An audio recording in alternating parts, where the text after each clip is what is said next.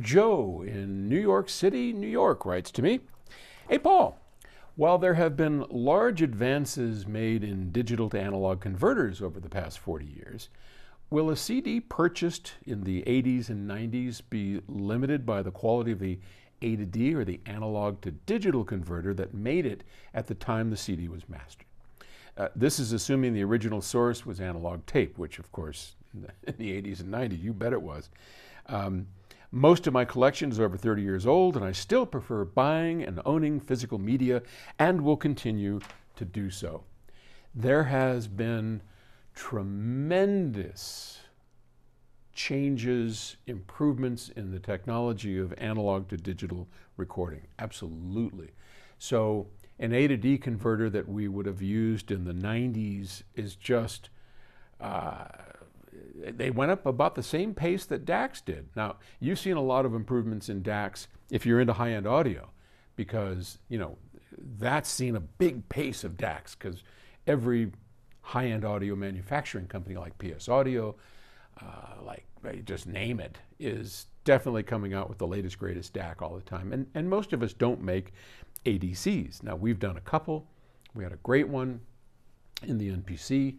We are building a new state-of-the-art analog to digital converter that we're using at Octave Records, and Bob Stadther, our chief engineer, and Darren Myers, our chief analog engineer, have been conspiring on how to do that. And so much progress has been made.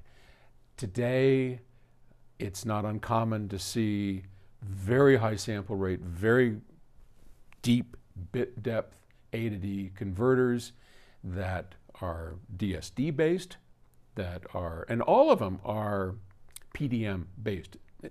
At their core, all modern DACs and all modern ADCs are PDM, pulse density modulation, DSD, at their core. So all of them go through an SDM or what's the opposite of an SDM?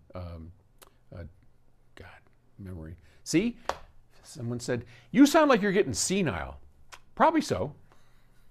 Isn't that what happens?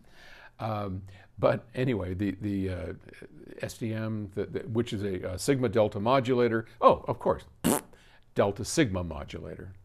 An SDM is how we convert something into this one-bit noise-shaped system, and then the opposite, yeah, I'm trying to think. That's how we get it from analog back, and anyway, doesn't matter.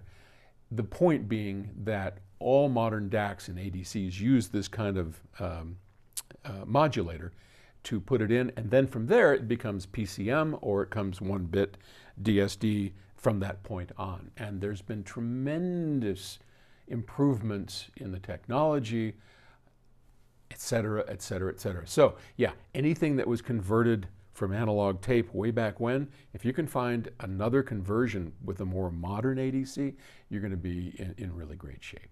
So, all right, they're going to ship me off to the old folks home here real soon. I'll talk to you tomorrow.